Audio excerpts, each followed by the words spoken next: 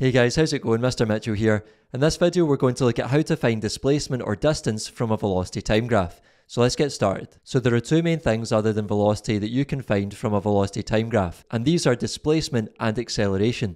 So the first one we'll look at is how to find displacement from a velocity time graph, and then in the next theory video we'll look at how to determine acceleration from a velocity time graph. So here it says that displacement is equal to the area under a velocity time graph. So a shorthand way to remember that is that displacement S is equal to the area under a VT graph. And this means if we want to calculate displacement or distance from a velocity time graph, we need to calculate the area. So how do we do that? Well, it says to find the total area, it can help to split the graph into shapes, for example rectangles and triangles, and calculate the area for each of these shapes separately.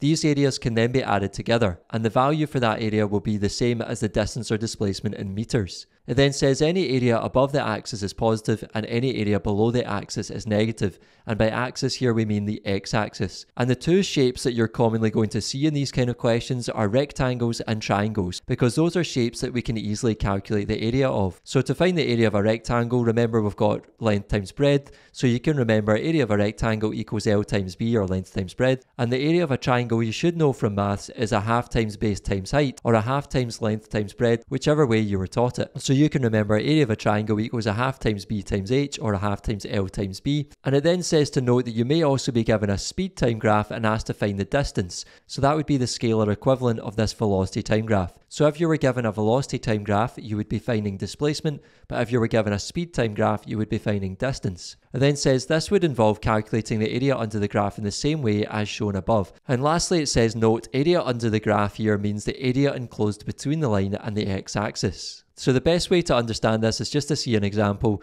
So it says here to find the displacement of the object with the following VT graph, the area under the graph must be calculated. So here we've got a graph like this, we've got velocity against time. It then says we can split the graph into two triangles, one above the x-axis and one below the x-axis. So remember we said the area is going to be enclosed between the line and the x-axis. So I'm interested in this area and this area. So to find the area of this triangle, I'm going to do a half times base times height. So I've got A triangle equals a half times B times H, and putting in those values, we've got a half times 6 for the base times 10 for the height.